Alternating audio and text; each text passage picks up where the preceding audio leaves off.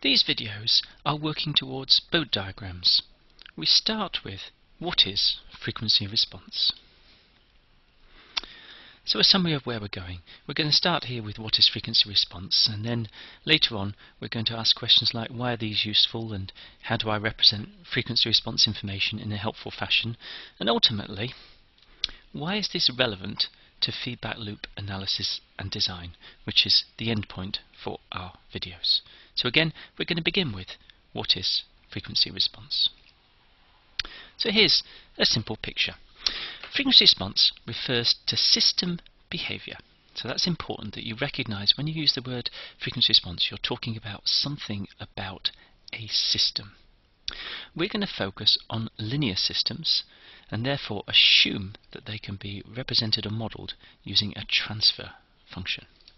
What we're going to do then is take the system. Here for convenience I'm just going to call it g of s, and I'm going to feed into that system a sinusoidal input. There you can see u equals sine omega t, and the signal you'll see it's given here for convenience. Okay, so there's my sinusoidal signal going into the system, and what we're going to do next is say what happens to the output.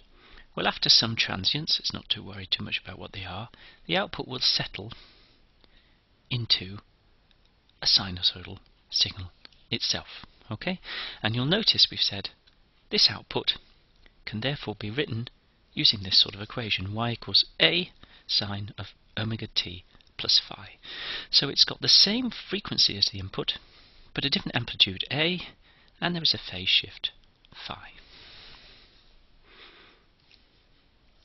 Okay, so when the input sinusoid had a frequency omega, the output signal had the same frequency but a different a and a different phi. Okay, and the question we might want to ask is, what if we change the frequency? So here's a different example. I'm going to put u equals sine of mu t, and then you'll notice that the output comes as y equals c sine mu t plus theta. And the key thing is, if you compare this a and this c, and this phi and this theta, they will not be the same. Okay, so the amplitude of oscillation of the output changes with frequency, and the phase shift changes with frequency. And frequency response is a description of how the amplitude and phase shift of the output, and that's measured relative to the input, change with frequency. We're going to give some examples, and this will be clearer. So here's a first example. The input is marked in red. So let's just show you here. Here's the input signal. And in this particular case, you'll see that the input signal is simply sine t. The frequency is 1. And you'll also notice that the amplitude of the input signal is 1. We tend to use 1 for convenience, so we're not carrying surplus numbers. Now, what's the output signal done? Well, you'll see the output signal is marked here with this blue curve.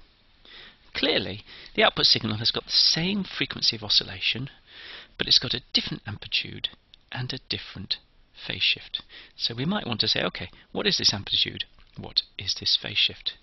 So first of all, I hope it's obvious that the amplitude is about 1.2. You can see if I do peak to peak, and this green arrow marks it, this value up here is about 1.2. This value down here is about minus 1.2. So half peak to peak is about 1.2. What about the phase shift? Well, the way to do this is to look at points of corresponding phase. So if I take that input there and I take the output there, you can see the difference is approximately 1 second. Now I'm deliberately being approximate here because we're just looking at the graph, and that will correspond to about 1 radian. And therefore, here is the corresponding output signal. Can you see? Y is going to be 1.2 times sine of t minus 1. So the output is clearly lagging behind the input. You can see that, and that's why I've written t minus 1.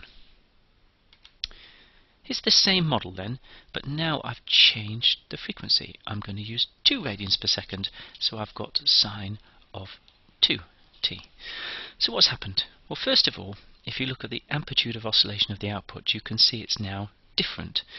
And looking at this graph, you'll notice it's about 0.62. Hopefully you can see that for yourself. Also, if we look at the phase shift, you'll see the phase shift has also changed.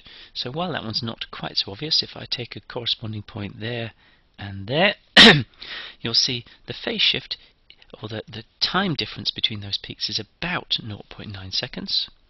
And because we're at 2 radians per second, that corresponds to 1.8 radians. So what have we got? Here is the corresponding output signal. And obviously this is approximate because I've just read it from the graph. I've got y equals 0.62 sine of 2t, and again minus 1.8 because the output is lagging behind the input. So what are the observations? As the frequency of the input changes, the amplitude of the output changes, and the phase shift of the output changes. And frequency response is a description of how the amplitude and phase shift depend upon the frequency of the input. In other words, how the characteristics of the response depend upon the frequency, and that's why it's called frequency response for short. Now, just to be clear, we need to define amplitude and gain. Some systems will include integrators, and hence, even with a sinusoidal input, the output signal might not be centered on the zero. So, we've got to be careful to define what we mean by amplitude, and the answer is it's half peak to peak, which you'll see is marked by this double green arrow below. So let's give an example. Let y be given by b plus a sine omega t.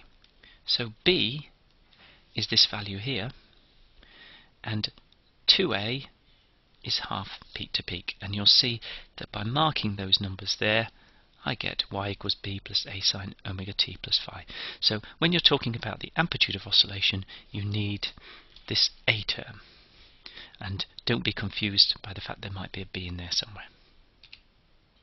So the gain is the ratio of the output amplitude to the input amplitude. So that's the definition. You need to know what was the amplitude of the input signal, and the gain is the ratio of the output to the input. Now, for convenience, we often choose inputs to have an amplitude of 1. What about definition of the phase shift? So let the output signal be given there. There it is, y equals b plus a sine omega t plus phi. And what I'm going to do is shift this signal by t1 seconds. So you'll see I've done that. Where I had t before, I've now got t plus t1, so I've got an omega t and an omega t1 term. And what you can see is the phase shift is omega t1. So there's a clear relationship between the shift in time, t1 seconds, and the shift in radians, omega t1. So a time shift of t1 is equivalent to a phase shift of omega t1, and hopefully this is obvious. The units balance because frequency omega is in radians per second. You multiply radians per second by seconds, and you get radians. So an example to look at then. How might we compute the gain and phase for the system given here, where the dotted line, this one here, corresponds to the input, and you'll see it's got an amplitude of 1, and this solid line corresponds to the output. So first, if we look at the phase shift, you'll see we've marked some vertical lines, so you can see the time difference between the two plots, and you'll see that's approximately 0.25.